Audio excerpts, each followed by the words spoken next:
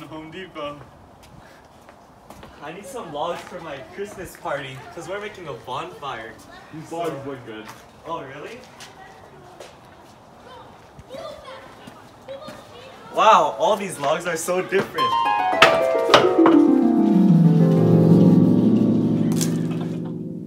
Teacher, can you explain to me logarithmic differentiation? I don't get it. Got you. So, logarithmic differentiation is very important, okay? So there's three main steps. First one, you'll have to take the natural log of both sides. So you get ln y equals ln f of x. And then you'll take the derivative of both sides, and then you'll solve the equation by multiplying both sides by y. Okay, so here's an example question. We have y equals cube root of e to the power of x over x squared plus 1. And then when we take the ln of both sides, we have ln y equals 1/3, because the 1/3 came down from the cube root, times ln of e to the power of x over x squared plus 1. And then when we take the derivative of both sides, we get this equation. And if you multiply y on both sides and substitute this for y, you'll get this as the answer. Cool. So let's try a sample question and see if you can do it. I'm sure you'll be able to. Just keep in mind the steps and you'll be good. Okay. So, first we want to take the ln of both sides. So we get ln y is equal to ln of x to the 1/2 to the x, so ln to the 1/2 x. And then you take the derivative of both sides. Actually, we can simplify this to ln of y is equal to x over 2 ln x.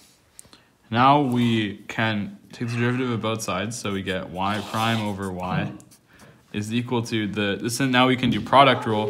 So the derivative of this is 1/2, so we get 1/2 ln x plus this times the derivative of this, and these two cancel out to give us 1/2. So we multiply both sides by y to get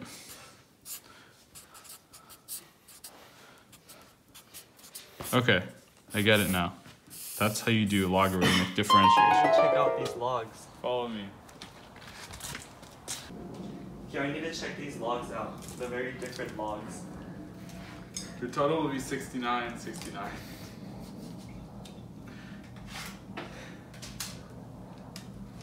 Thank you for shopping at Home Depot. Have a good day.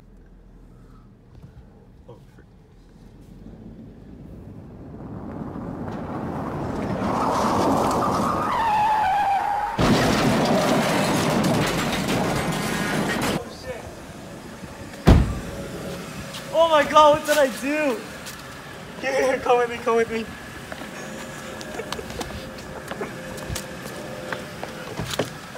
Get in the car. I crossed the limit line!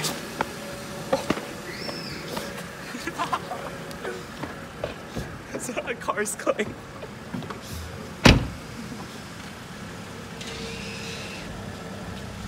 We're going to the hospital! What did I do? I just got my license. Get out, get out, get out, get out.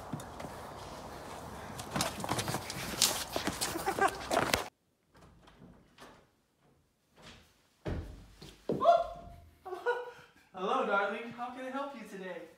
What happened to you? I got hit by a car and everything really hurts. Oh, really? That's too sad. You know what? I have to help some other patients, so take this support animal. Thank you.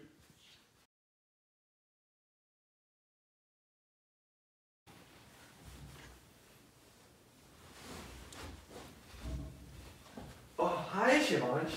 How are you feeling now? I'm feeling a lot better because of the great care you've taken of me. Nice. Well, since you've been a patient at L'Hôpital's for the past month, I got you a present. Oh, thank you. What is it? It's a chain and a ruler. What is it gonna do? It's gonna make you feel better. Why? Because it's a chain rule. Oh. Teacher, can you explain me the chain rule? I don't get it.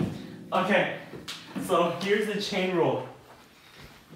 The derivative of f of g of x is equal to f prime of g of x times g prime of x. So here's an example for you. d over d of x of sine 3x. So the first layer is sine 3x, so then that would be cosine 3x. And then the second layer would be 3x, so the derivative of that is 3. I get it. So okay. it's cosine 3x times 3. Now do some yourself. Okay, so the first layer is ln of x. So the derivative of ln of x is 1 over whatever is in the ln. So this would be 1 over x squared minus 1. And the inner layer we'd multiply by is this. And the derivative of x squared minus 1 is 2x. So that's our answer. Then this one, the outer layer is x to the 4, and the inner layer is 3x squared minus 1. So the derivative of something to the 4th is 4 times that thing to the 3rd, and then we multiply by the derivative of the inside, and the derivative of 3x squared minus 1 is 6x. So that would be our answer.